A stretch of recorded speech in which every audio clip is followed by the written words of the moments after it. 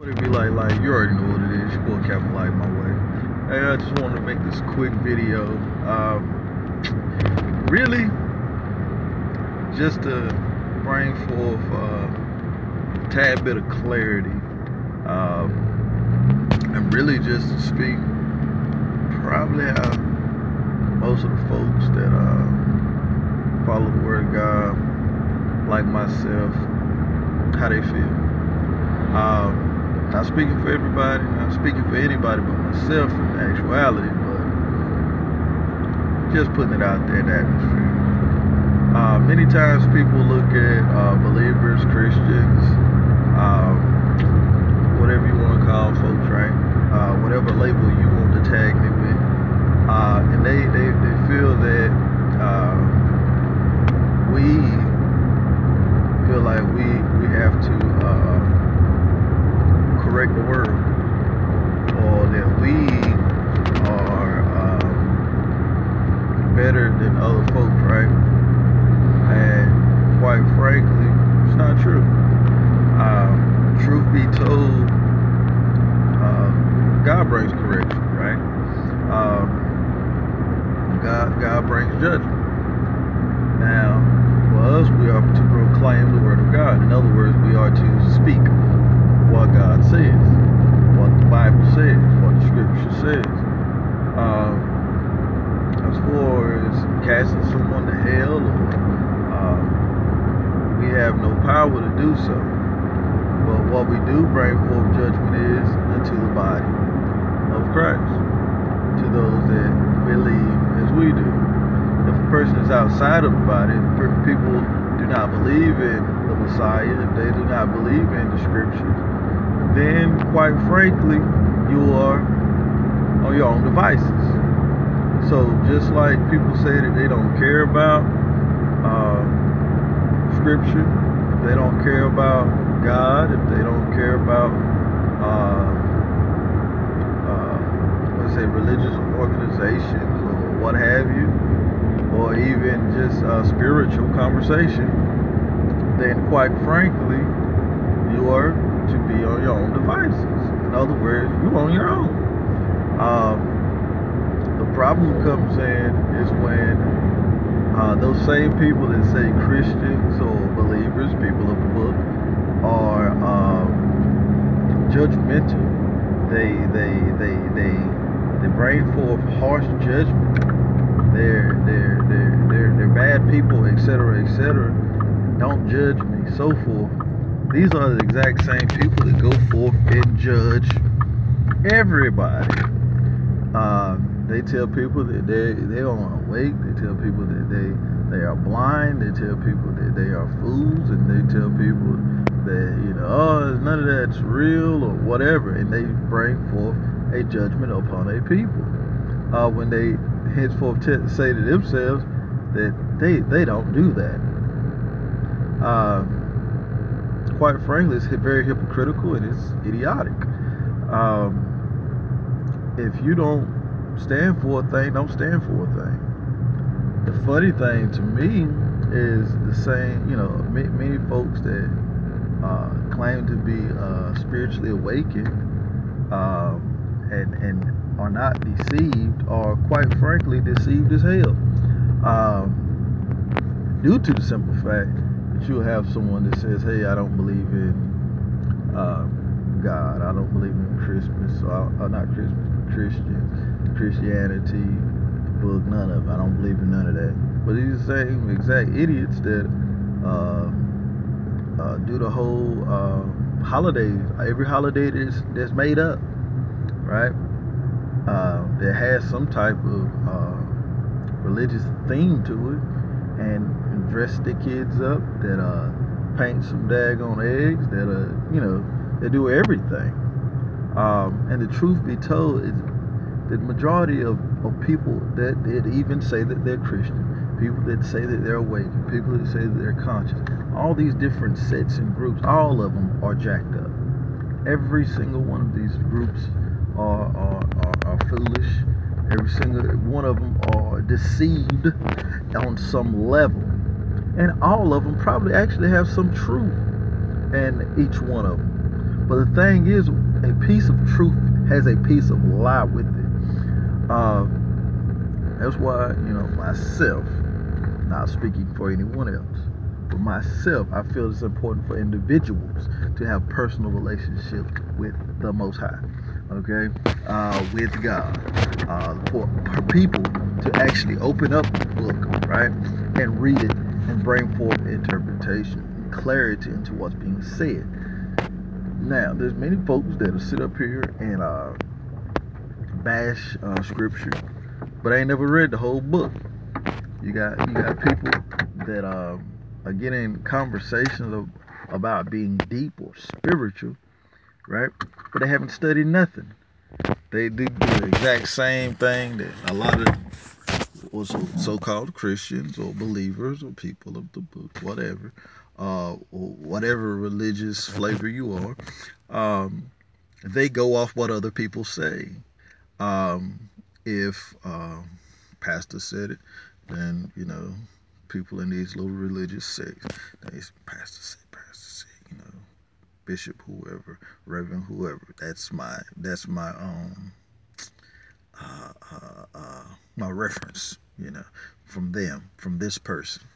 And then you have people that are awakened or conscious or what have you. They say, Umar said it. Like they'll cite a person, Polite said it, or whoever. And the truth be told is that's still someone else's opinion. It's someone else's interpretation of of the information, which in turn is their truth, right?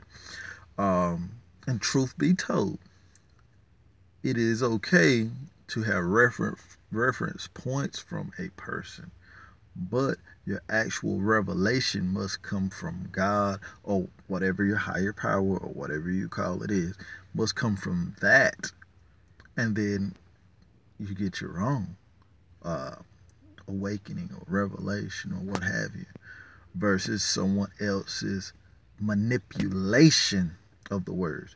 Because this is what you got to understand is, with me myself, I studied public speaking, started on a business facet, read many books, put things into practice.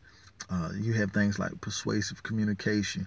You have things like argumentative actions, or ways that you can manipulate people with your conversation. So in other words, you can ask certain questions and make people follow you. You can use certain tones in your voice to make people feel comfortable. You can use certain mannerisms to influence people to connect. You know what I mean? You can use because see, this is what a lot of speakers do. We talking pastors, we talking rabbis, we talking Farrakhan, public speakers, conscious community, everybody, right? This is what they do. They tap into your pain. See, when people must tap into your pain, right, to make a point. In other words, what they did, they hit your soft spot, right? It's kind of like in boxing or in UFC, whenever a fighter hit a fighter at a certain spot, and they see him wobble. Once they got you wobbling, they can take you wherever they want you. They can put you on the ground. They can do whatever they want to you because they hit you in your soft spot. They hit you in your pain. And when someone does that, then it becomes a question of if they tapped into your pain. Is this truth or is this manipulation? Now, I'm not saying that persuasive communication doesn't have a place, but there are many different tactics out there. Truth is truth. Truth can stand on its own. There's a great quote from Jim Rohn. At least that's where I heard it the first time. He said, I think actually he quoted it from And the name was just in my head. With Winston Churchill, I do believe. But he said, the truth is incontrovertible. Malice may attack and ignorance may deride it, but in the end, there it is. That's truth. That's a great quote too. But that's the thing about truth. Malice may attack it. People are going to attack truth. And ignorance may deride it. Ignorance is going to push against it. But in the end, there it is. You can't argue truth. And that's one thing I refuse to do, is argue about where I stand, or to argue about what I believe or what I know to be true. Because there's something bigger than faith, in a sense that it's when your faith becomes knowing. You understand what I'm saying? With life experience, with going through learning God. But this video is not about pushing my belief or what I feel about spirituality on anyone. It is only to derive truth, and that truth is through reading, is through research. And it's not going, see, this is one thing too. Okay. If you were a racist, right? You could find every racist book from a racist author that said exactly what you believe. Everyone, right? And then from that, you could come up with your opinion and say that every single one of these line up, and that's my truth. But see, with real research, you will go from sources that have absolutely nothing to do with your viewpoint. It goes against it completely, and see and measure information versus information, if you really want truth. But if you're only looking in this stockpile and you neglect this stockpile, how much truth are you really looking for? That's neither here nor there. But in the end, there it is. Seek truth. Knowledge is whenever you look at these small piles and you chase knowledge, that brings forth ignorance, because you neglect all facets of understanding. That's it for today. Stay encouraged, stay positive, stay productive. Y'all love you, so do I. And if you don't believe in God, that's fine too, because it is what it is. One thing we can all be assured of: when we die, we'll find out what the hell's up. So, till then, deuces.